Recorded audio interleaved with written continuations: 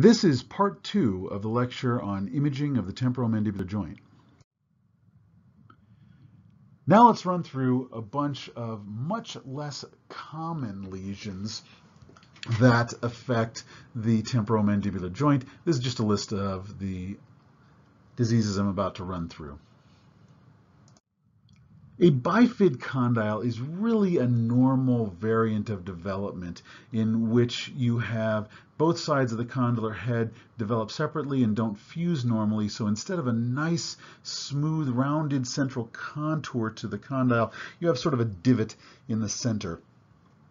Most of these patients are asymptomatic, although this can predispose to premature degenerative disease. You can get fractures of the condylar head that heal with malunion and look a lot like this, but usually if you see this configuration that I describe as a heart-shaped configuration in the coronal plane, this heart sign, usually you're dealing with a bifid condyle and not a healed previous fracture. Bony ankylosis occurs in severe degenerative disease. You really need to assess this on coronal or sagittal planes because it's very hard to appreciate in the axial plane, but you can see here there is a bony bridge between the glenoid fossa and the condylar head, actually on both sides. That is bony ankylosis of the joint. You can get fibrous union, fibrous ankylosis of the joint as well, and that can often be seen on T2 and T1 weighted images on the MRI. Septic arthritis. Septic arthritis of the temporomandibular joint is usually from direct spread from deep neck infections. Sometimes malignant otitis externa, also called necrotizing otitis externa, spreads from the external auditory canal down to the temporomandibular joint and can cause a septic arthritis. Sometimes you get seeding of the joint in patients with sepsis, although that's reasonably unusual. Usually septic arthritis is a non-surgical disease and the joint can heal with medical therapy. Surgery in this case often does not go well. Here's what septic arthritis looks like on an MRI. You can see that there's inflammatory disease entirely surrounding the condylar head with abnormal enhancement on this T1 weighted image. You can see that there's thinning of the glenoid fossa and some bone rarefaction. It should look like this triangle of bone here and that thickness of bone, much thinned, and you can even make out that there is some dural reaction to this infection because it's so close to the middle cranial fossa. So erosion of bone and abnormal surrounding enhancement within the synovial space, those are the findings of septic arthritis. When we see it on CT, we see a proliferation of the synovial space. This is the joint space being expanded. And it is frequently accompanied by erosions of the condylar head. This should be a nice round condylar head here, and it's eroded all the way down to the condylar neck. That is, of course, a late stage of septic arthritis on CT.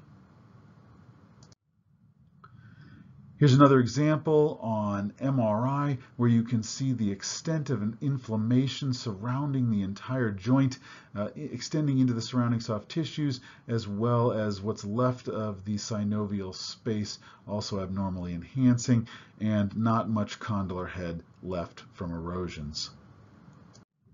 Rheumatoid arthritis frequently affects the temporomandibular joints, 10 to 20% of patients.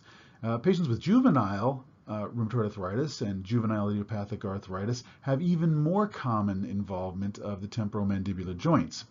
This tends to be an erosive arthropathy rather than a productive arthropathy like we've been talking about in degenerative disease, and that's our most important distinguishing characteristic.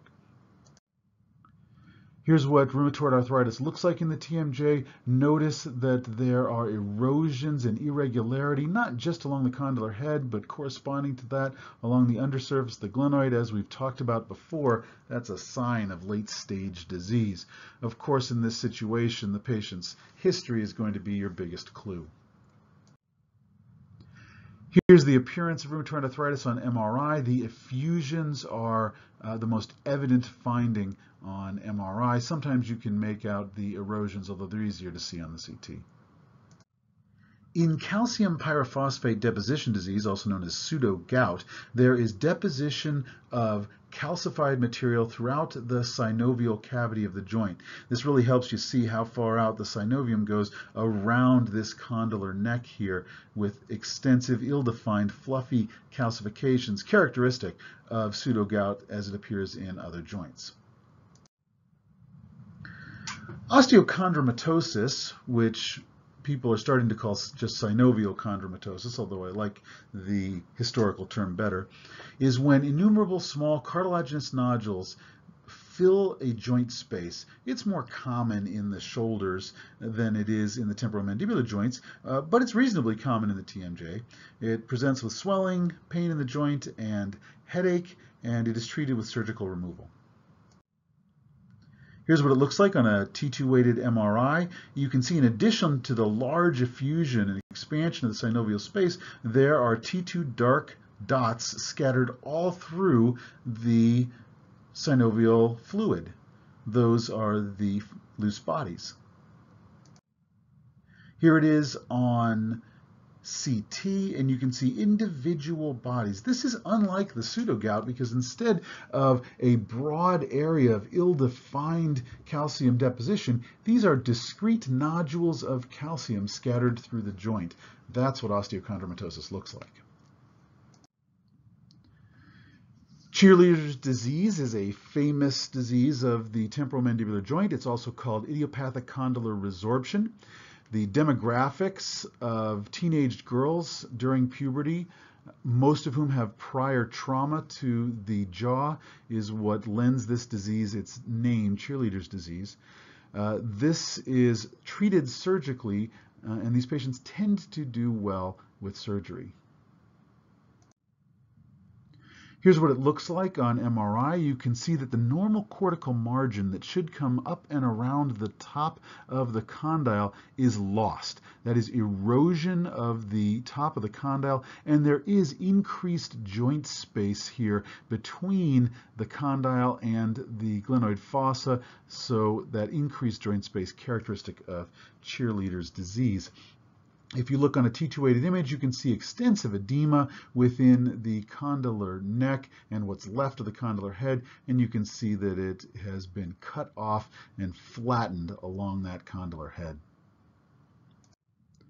We've got one more topic to cover. That is the appearance of the temporomandibular joint after surgery. There are a variety of surgeries that are commonly performed on the temporomandibular joints, including discectomy, where the disc is simply removed, Teflon implant, which is designed to replace the disc, reconstruction of the condylar head using a piece of the fibula, and then the arthroplasty, which can either be partial, just replacing the condylar head, or total, where both the glenoid fossa and the condylar head are replaced. When you replace the joint, a polyethylene disc is placed between the metallic components to act as a cushion, and it's anchored usually to the glenoid component. Sometimes patients will have temporary spacers placed before they have completion of the surgery and the polyethylene discs placed. The only one I'm going to show you examples of is the total arthroplasty.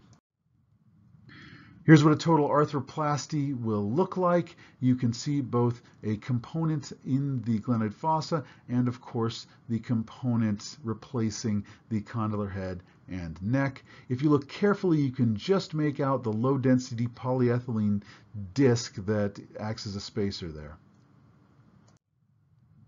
Here's what it looks like in an axial plane, this time soft tissue windows to emphasize the discs themselves. You can see they are square or rectangular when cut in this cross section, and they are of very low density, normally very low density material. That concludes our review of imaging of the temporomandibular joint.